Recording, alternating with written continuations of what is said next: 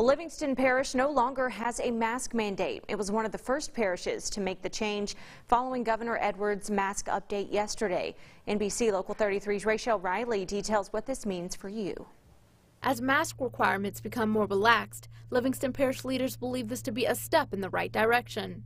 I agree with the governor, and I actually applaud the governor's decision. We have been hoping for a long time that as our numbers trended down that we would be able to eventually relax that. And plan to follow his lead. All he really did was say that we're no longer going to enforce it from the state standpoint. Well, local government, our government, we're not going to do that either.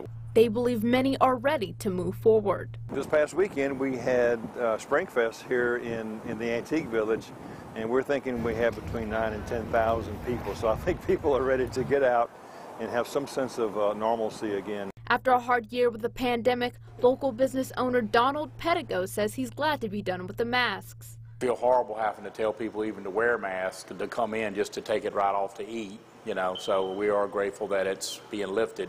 Hoping this is a fresh start for his business. Because the way it has been going, it's been hurting us.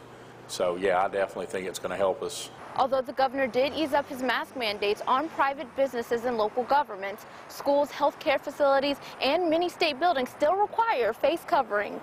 Many local leaders are excited about the progress, but say respect is an important part of the recovery process. I would like to ask all of our citizens to please be respectful of other folks. Don't crowd them, don't get too close. If you feel like you need to wear a mask, and don't feel intimidated if you want to. But you know, we're all in this together. Rachel Riley, NBC Local 33 News.